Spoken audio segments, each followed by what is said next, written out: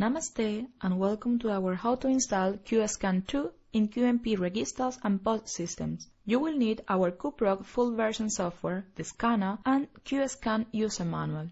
To start, we load on QUORiON the QCC file which will be used to configure the scanner.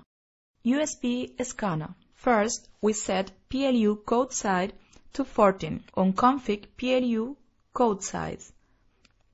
It is assuming we want to use EAN code, which requires 13 digits.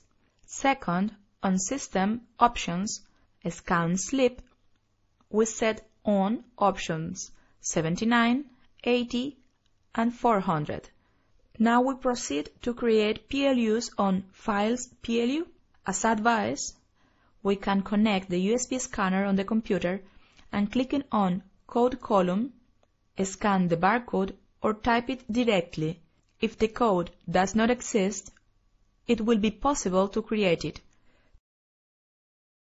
To finalize, we install our config on the register. Additionally, it is possible to create PLUs directly on the register. You need to be sure the scanner itself has the correct configuration.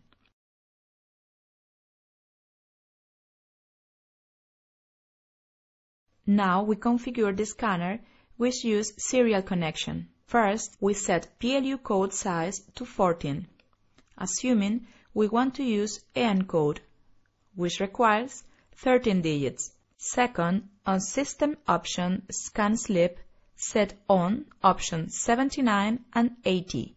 Option 400 must be off.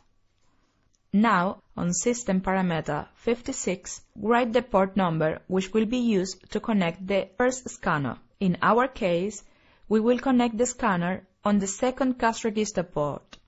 It means we write on System Parameter 56, number 2. To finalize the settings, we configure the word size, baud rate related to our scanner on System Parameter 3, which is the one which controls the second port. We set the value 3, which means 9600 baud rate, 8 data bits, not parity, and 1 stop bit. Now we proceed to create PLUs on PLUs files and then install our config in our register.